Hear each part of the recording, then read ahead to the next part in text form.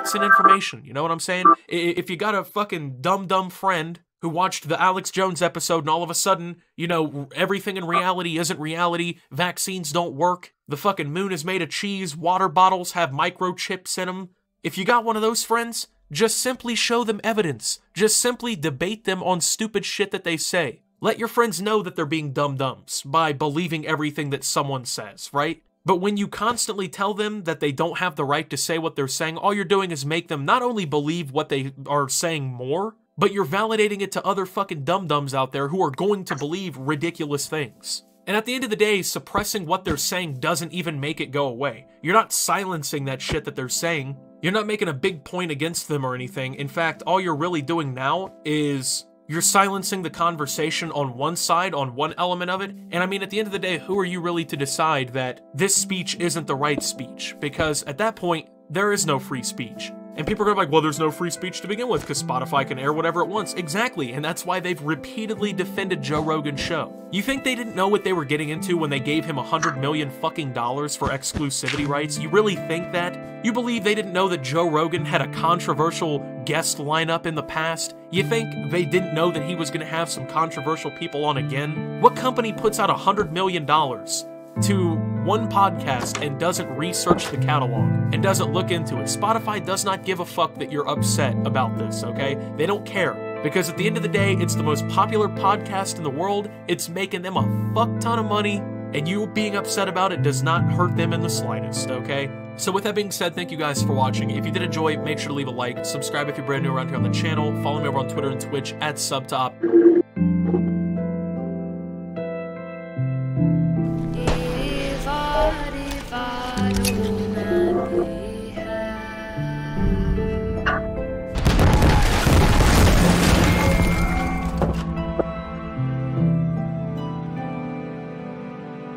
So over the last few weeks, and I guess months, we've been talking a lot about the Senate committees against big tech CEOs and the effects that they might have on social media and all kinds of other different things.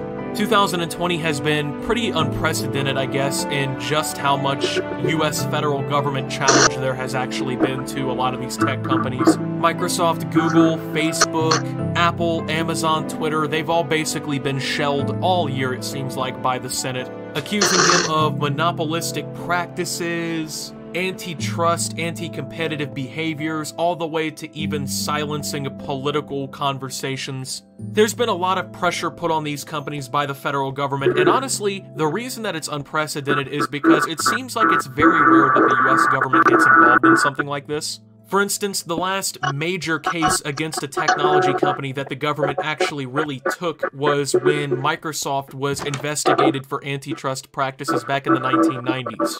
So for decades now, pretty much, these companies have gotten off pretty much scot-free and allowed to be doing whatever they really want. And from that, we've seen these companies become trillion-dollar companies even, and have all kinds of different power over everybody. But one thing that we're going to be focusing on in this video, and that this committee hearing was really focused on, is the debate on whether or not these social media platforms have the ability to influence the election, influence popular opinion, whether or not they're silencing opinions that they do not agree with as a company, and the potential outcomes that these things, if happening, could have on the American public. So I really want to focus in on Twitter here and CEO Jack Dorsey. Now, of course, this wasn't the only person that's been focused on in the entire thing, but Twitter definitely did take a lot of the hits during this hearing. So to give you guys a little bit of backstory, one of the major criticisms against Twitter, especially from people who are more conservative, is that they believe that political opinions, or I guess social opinions, that may not be, I guess, in the majority of users' beliefs, or what don't seem socially acceptable, things like that, are actually being silenced on Twitter. So I guess, for instance, let's say you tweet out something about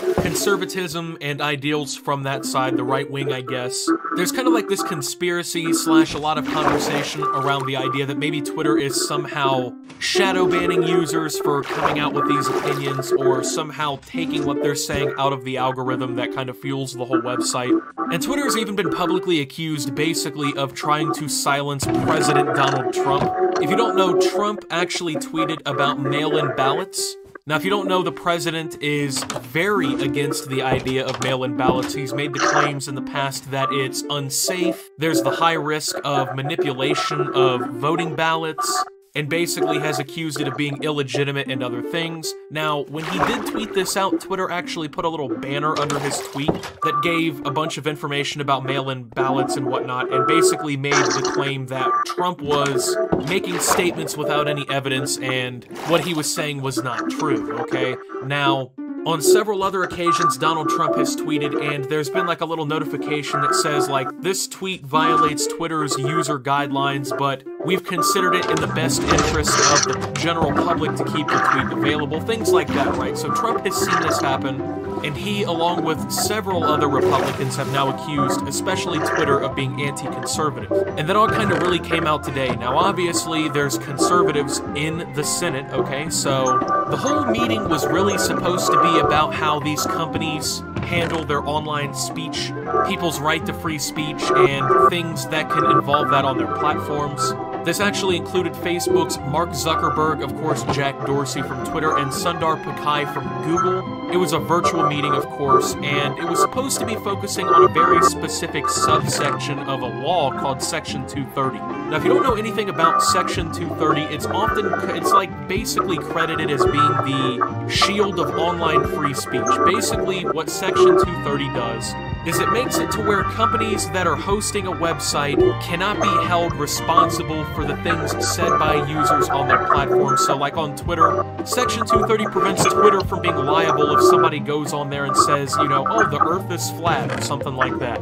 Obviously, there's a lot more harmful conspiracies than believing the earth is flat that can be shared on social media, but with all of that being said, Section 230 was supposed to be like the point that was focused on the most here. Now, it seems like, if anything, it was more or less just some fodder to allow conservative Senate members to get some shots in at Jack Dorsey. I mean, you know, the conservatives have been accusing Twitter of being very anti-conservative. They have him right there. Now, several members of the Senate actually ended up talking to Jack Dorsey about a very recent controversial decision made by Twitter, which was actually later reversed, funny enough. Now, if you don't know, there was a New York Post story about Hunter Biden. And this story, basically, it had all of the, like, political news headlines that you'd really want, right? I mean, it's right before the election, this big story comes out about Hunter Biden, very clearly paints them in a negative light, them being the Biden family. It's supposed to make them look terrible.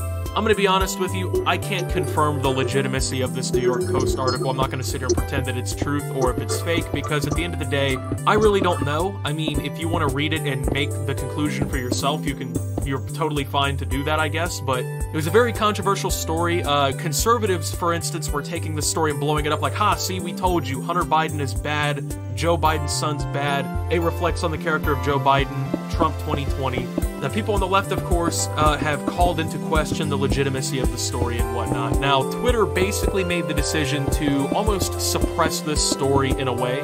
So, of course, it kind of divulged a little bit, you know what I'm saying? They divulged a little bit with their anti-conservative bias claims, and issues like this were brought up. Now, the problem is that they completely, I guess, diverted from the main topic too often, and I think that, surprisingly enough, these old fucks in Congress once again have now let these CEOs walk. Now, at the end of the day, I don't know for sure if there's any anti-conservative bias on these social media platforms. I mean, you, I think, can make the argument in some cases, maybe, but I think that some of the claims are a little bit over-exaggerated personally. I'm not saying all of them are, but I mean, definitely some of them I think are taken to a complete extreme. But when it comes down to it, man, if you want to make that point, there is a time and place to make that point. And sorry, a Senate hearing about Section 230, which is already law, I don't think is the time to do so. I mean, this is a law that really does help uphold a lot of the free speech on the internet, and it provides a lot of safeties to companies that allow them to thrive on the internet. Can it possibly be changed for the better? Yeah, of course, but there's talks about repealing it and all kinds of things. It's definitely getting spoken about on the floor. But one thing I do want to point out is that Jack Dorsey said something that I completely disagree with, and I want to point this out here, okay? So he basically responded to Senator Ted Cruz of Texas, who said, you know, who put you in charge of what the media can report and what the American people can hear? That was the gist of what he'd said. Jack Dorsey said, basically, that users agree to the Twitter terms of service when they sign up, and then basically also said that Twitter did not have the ability to influence the election. So first and foremost, yes, you do, of course, sign up, and I've been trying to tell you guys, these terms of service, they are pinned against you, and they're fucked up, and you need to try and read them if you can, but who honestly has the time to read all these things? Yeah, you sign up for the terms of service, but that doesn't make it morally correct, okay? It doesn't make the decisions that a lot of these companies make morally correct. Not even just about possible censorship. About all kinds of different things, man. It's not right that you're basically holding people's usage of the site over their head. You know they're not going to read this shit. And then when you're shoveling the shit down their throat, you go, oh, well, you signed up for the terms of service here, sorry. And I mean, come on, man. Twitter doesn't have the ability to influence any elections. Are you serious? So Facebook widely has been considered able to influence elections. I mean, tens of millions of Americans were sent political ads and all kinds of things through the Cambridge Analytica scandal. They've been making the claims that Russian bots have been on Facebook trying to influence people's ideas here in the United States since before the 2016 election. But you're supposed to tell me that Twitter doesn't have the ability to influence elections. I mean, posts can get hundreds of thousands of likes and retweets, and when you count up the impressions, aka the amount of times that those tweets or stories are seen on Twitter, they can easily hit the tens of millions. I mean, come on. To pretend as if people having the ability to see something on such a mass scale doesn't have the ability to influence an election is fucking ridiculous. I mean, at the end of the day, yeah, maybe Twitter isn't directly involved in all this, but I mean, is it possible that maybe some employees at the company have biases that are being, I guess, acted out? There's a lot of fair questions on both sides, and I think that this really was just yet another shit show showing from the committee, where they actually get big tech CEOs there, right? They can actually make an example out of them, right? Because these guys are kind of fucking scumbags, you know what I'm saying? Like, they do a lot of very shady things, they do a lot of very shady shit, just literally to get richer and to have more control over your lives. And you know, the government finally gets them in a place, in a public place, where they can actually tear them a new one, and then we get shit like this. And this is the problem on why people don't trust them to do shit, because it's like, you're very clearly showing us that we should not believe you have the ability to do anything here.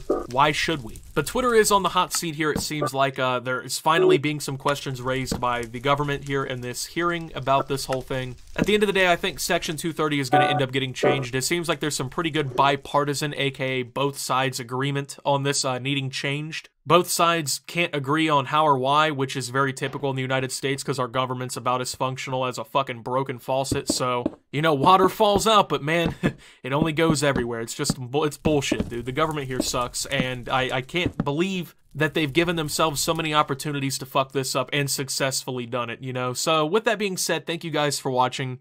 If you did enjoy, make sure to leave a like, subscribe if you're brand new around here on the channel.